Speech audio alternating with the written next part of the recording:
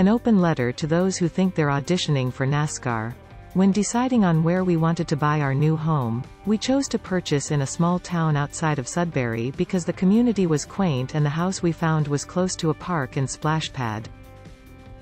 We have a young child who spends a lot of time playing at these places during all different seasons, as do many other families who live on our street. Among the large numbers of children on our street, there are also lots of people who have a pet as a member of the family. I have seen people chasing after a cat who has gotten out of their house, read posts about lost dogs who slipped their collar or went under their fence. I see young parents walking down the street while their child, who is just learning to ride their tricycle, proudly rides ahead of them, seniors who are doing their exercises walking about and stopping to chat with neighbors, delivery services bringing groceries and parcels to the homes of my neighbors. Something else that I have noticed since moving into this little town is the cars and trucks flying down our streets, using our roads as a racetrack.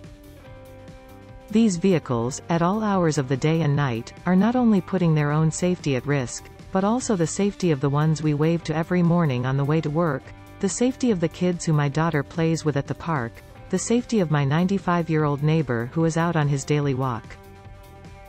The people who have such little regard for others, who think that showing off how fast their vehicle goes is cool, are risking running over someone's beloved pet or running into the person who was hired to bring us our Amazon packages.